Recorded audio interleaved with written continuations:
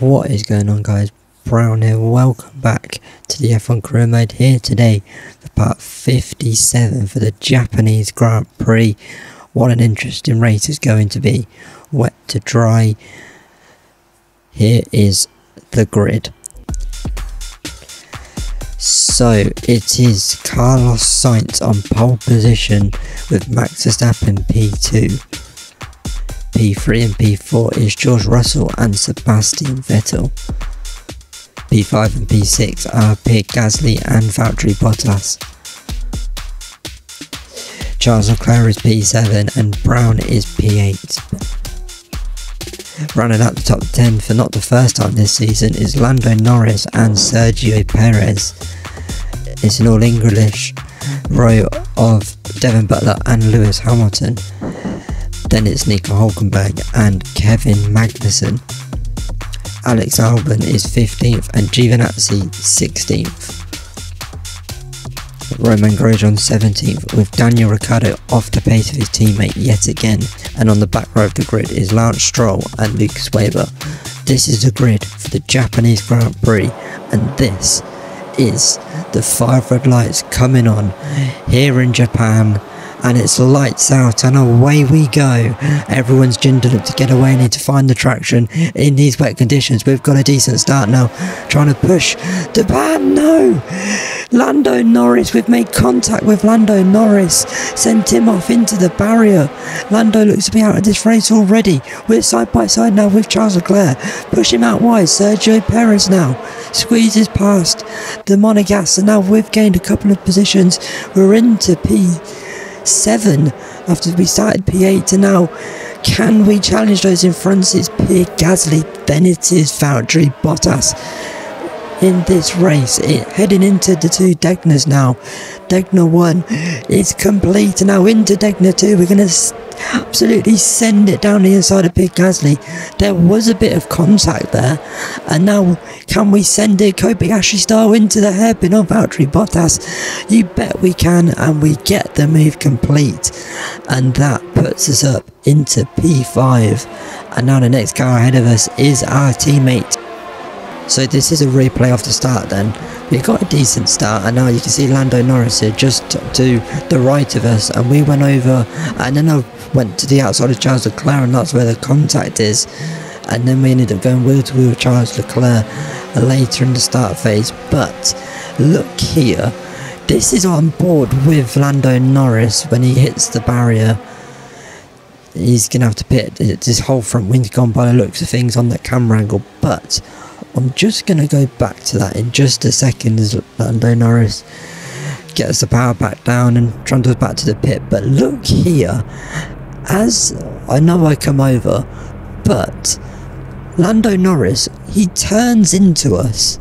You can see that just before the contact, he slightly turned right, and then we came across and there was contact. Not saying that without him turning right we still wouldn't have made contact, because we probably would have, but it was a bit dodgy. I thought that looked a bit dodgy. We got past George Russell whilst I was saying about that, but George has got us back. And you know, if you watch the last seasons of Japan, you know this is my weakest track as we go wide again. So for me, not only was it bad that it's Japan, I don't dislike Japan as a circuit. I do like Japan, but I'm just horrendous around it. I lose so much time in the first sector that by the time I've gained it all back, we're back to sector 1 again. That's just always been a pattern for me on the F1 games in Japan. So the fact it's raining as well really didn't help my confidence in this race. We've managed just to stay ahead there of Valtteri Bottas, but he's on the back of us now, and he's gone to our inside, and even Pierre Gasly's on the move. We're 3 wide. This isn't going to go well. We're all 3 abreast. We've gone wide. Valtteri Bottas has just parked it in the middle of the track. We've lost out to Pierre Gasly and Valtteri Bottas as they go side by side through the S section. Valtteri Bottas does get ahead. We somehow get Pierre Gasly back. Now Pierre Gasly's going wheel to wheel with Sergio Perez, but we've gone wide. Perez I don't even know what's happened there. Pete Gasly has just gone from defending Perez to getting past us, and Perez has lost out to the Renault there of Devon Butler. It's all happening in the S sections in this Japanese Grand Prix. Skipping on now to the end of the lap. Here comes Devon Butler on us now. We're going to have to defend all the way around the outside. And oh look, there's George Russell. George Russell's off. And he's pointing the wrong way. And that kind of threw me. George Russell, our teammate of course. He was at least 4th in this race, battling away with Sebastian Vettel. And this is a replay of what happened. And he has just tagged Sebastian Vettel's gone off as well. And Vettel could quite easily just put his foot down right now, but he's just trundling off. And there's, as you can see in the background, so we'll have an onboard here. This is with Sebastian Vettel, so into the first corner, and George, I think you got a point blame at his door. Let me know in the comments below. I might put a poll in the top right, you can do that, but I don't know, that's a dodgy one, that one. I'm not too sure. Racing incident, but if you had to put blame at someone's door. And now here we come in. Oh, we weren't far off George Russell there. We could have wiped him out and ourselves out there. That was a bit dodgy, but that's 2 more. Turn 1 is always deadly here in Japan, and that's just gained us 2 positions in this race. And now we're going to be left defending Sergio Perez. We defend him around the outside at 130. Yeah, fair enough, Sergio Perez, he thought about it and tried it. But I'm just praying. Obviously the rain is going to stop. You would have seen on the strategy at the start of this race. We're side by side now with Sergio Perez, as he thinks about getting us back. Down the inside he goes.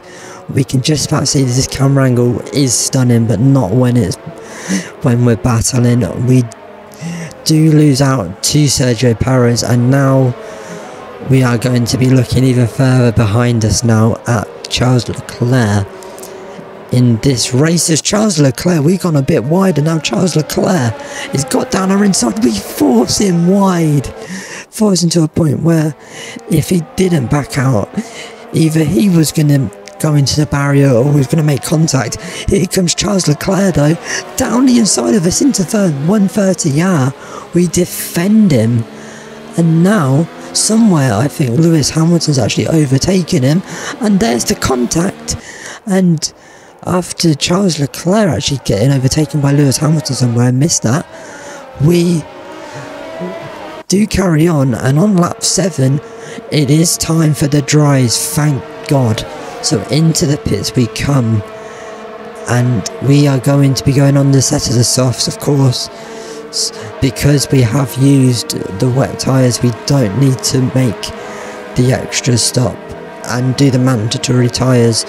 So the reason why this pit stop so long is I had contact on the front wing, there was damage and it felt horrendous, so I changed the front wing. So we're going to come out now and have some work to do in this race. Hopefully, I'm hoping this dry pace is going to be a lot stronger than the wet pace. It is still raining a bit, you can see, but on lap 8, Lance Stroll, he's gone, and there's on board with us. We were right behind him as his engine blew. That's brought out the safety car in this race, bunching everyone up. And this race just got very interesting. See, everyone was fairly spread out due to the wet weather.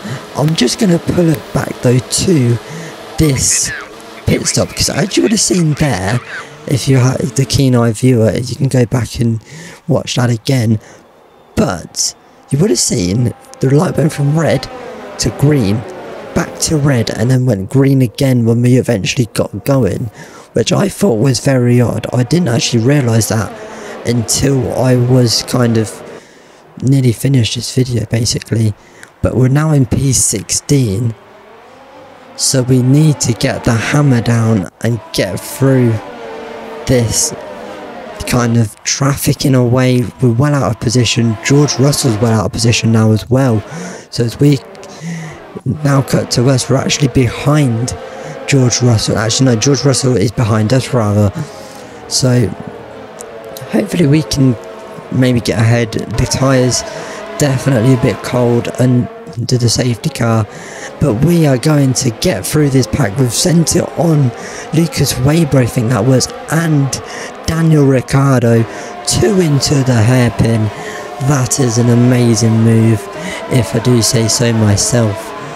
Now though, here we go, 1 lap later, on to Alexander Albon now, and we get the other Toro Rosso.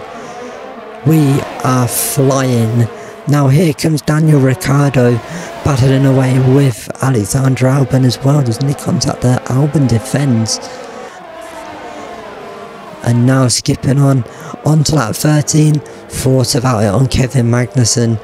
Nearly did again. Obviously Kobayashi is known for having done crazy moves into that hairpin, so I thought I'd have a bit of it as well. And now we're going to go around the outside of Kevin Magnussen, maybe even Nico Hülkenberg as well. Would there be a contact with Nico Hülkenberg? There's contact again. You would have seen Hand of Rage with Kevin Magnussen, and now we're drag racing Kevin Magnussen into turn 1 we go, and Magnussen we've made contact with in his round. He's literally drifted it round turn 2, somehow stopped it from spinning, and now George Russell, his engine's blown, and he is out of the Japanese Grand Prix. This is a replay of what happened with Kevin Magnussen.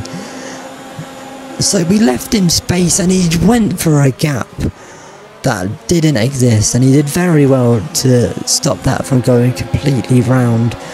But let's go back to George Russell. This is what happened. His engine blown, and it has not been a good day for George Russell, being taken out-ish by Sebastian Vettel, and now his engine's blown right in front of a Mercedes, quite ironically. Obviously Williams running the Mercedes engine, so bit bad there on Mercedes' point of view, but also for us, as we, obviously George Russell being our teammate, kind of is our engine potentially going to blow as well. I'm did surprised that George Russell's engine did blow. As you can see, everyone making their second stops, because the reliability has been very good. I'm only was starting to go into the second and maybe even third on some parts components, because the engine has been so reliable. But on to lap 19, into the pits we come. You can see here it's basically like it weren't even raining at the start of this race. We are going to come into the pits, but this is where I made a fatal mistake. Obviously I had to change front wing in the first stop, but for them to do that I had to, you know, for the front wing repair I had to put it on yes, and I left it on yes. So when I came back into the pits, they did it again. But I'm just going to go back to when we came into the pits, because for some reason the game glitched and we did a little bunny hop into the pits, which is quite funny. But we've got to go back on the attack, and we send it down the inside of Kevin Magnussen. We're in P11, we're now in P10 into the points. This is, you can just see this pure speed we got on Kevin Magnussen, and you can't beat a move into 130, can you? But we haven't managed to pull away from Kevin Magnussen 1 lap later, and he's going to fight back now, heading up towards 130 again, and Kevin Magnussen has done it to us.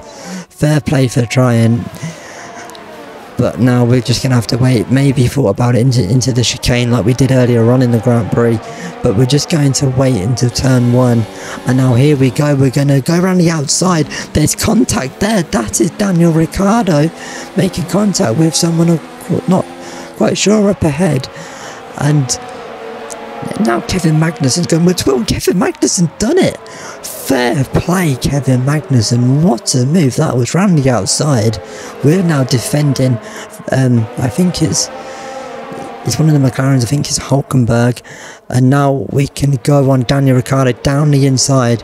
We do get the Aussieman, and now we can go back on the charge for Kevin Magnussen in this race. and now once again copy and paste of a couple of laps ago into 1:30 hour. We get the job done on Kevin Magnussen. I actually think that McLaren was Lando Norris. It was Lando Norris, as now we are on the back of Nico Hulkenberg.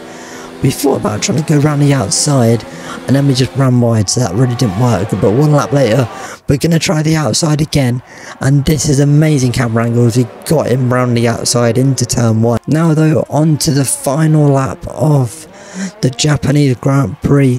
Carlos Sainz has controlled this race from start to finish. It's been a Red Bull masterclass, and Carlos Sainz will pick up his second win of the season. Max Verstappen's gonna take P2. Sebastian Vettel rounds out the podium. Charles Leclerc gets P4. Valtteri Bottas P5 with Sergio Perez P6, Gasly P7, and we are going to come home for a P8. Not good enough. Not good enough at all. Let's push harder next time, okay?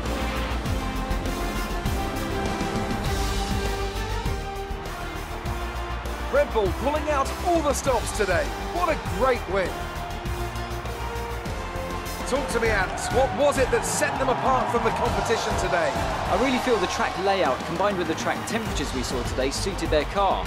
These cars come alive when the tyres are just at the right temperature, and the driver did a great job managing that as well. They just look so comfortable out there. It's like anything, it always looks so easy when it all just clicks. Here come today's winners. The team at Red Bull have done a phenomenal job recently. It's clear to see that they've put in the work, and they should be proud of the victory they secured here.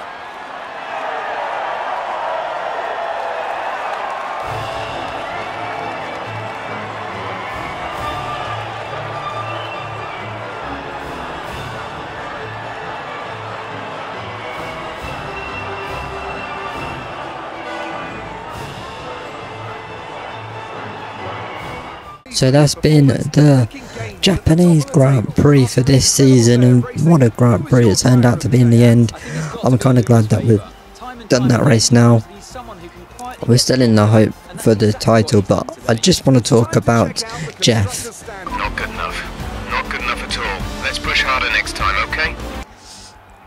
Jeff, I don't know what he's been smoking, because I literally drove to my limit. I literally just floored it and floored it and floored it. Yes, it's where we started in P8, but you know what? They were the most well-deserved 2 points. We're still in the hunt in the drivers, and we're still in the hunt in the constructors as well, but we're 102 points behind, so it still is mathematically possible, but we're going to need a lot of luck. It's basically between Ferrari and Red Bull. We were saying earlier about the parts, and this is kind of what I meant, like we're literally going over into the second column now because the engine's been so reliable. We're going to save some more components. Obviously the regulation change only 4 races away now as we go to America and that kind of side of the world next time out in Mexico. But if you have enjoyed the video, make sure to like and subscribe, and if you don't want to miss a video, make sure to hit the bell as well. I've been Brown202, and I will see you in the next one. Goodbye.